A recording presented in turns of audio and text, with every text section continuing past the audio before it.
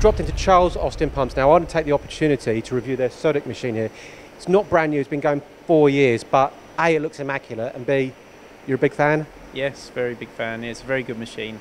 Why do you say that's a big statement though? Why do you say it's a good machine? Oh, because the quality of work that it outputs to me when I've put a job on there and filled out all the information. Okay. When you say quality of work in terms of speed, accuracy, working overnight? Accuracy, if I want it to do this, it'll do it.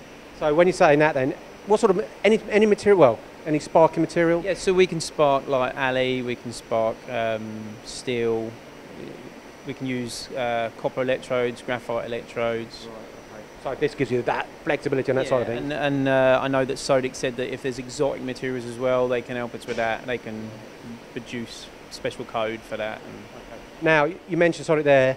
As we said, the machine is actually 4 years old, but still going very strong, as you'd expect. How have they been in terms of support? They're very good. We've had like a small issue in the past, and they were out on it straight away and fixed it within warranty. So it was really good. What about applications, the guys? Do you need to call them occasionally? We have done in the past, when we've had issues, when we forgot to turn the key. The basics then? Very basics, yeah. But no, they've been very good. They're right straight on it. Sometimes we'll send them a file again, and they'll review our program and tell us if we have any issues. But to be honest, with the 4 years, we've got quite efficient at it now. It's helped us out loads. Absolutely. Now, in terms of the actual program, you've got the screen behind us, that's a touch screen. But what are you actually doing with that screen? Everything required? So full programming on that machine, entering in your positions of what you want to spark, your area of your electrode, how deep you're going to go, how many parts you're going to make, and all of that. But also power in terms of sparking and the length of spark and things like that, and finish. That all works it out itself on the stuff that you input into. Right, okay. But all easy to use, all very intuitive. Very. You follow the process. It kind of guides you a bit. Okay. Now, also with this machine, linear motor drive. Yes. What does that mean to smoothness, basically, in the drives.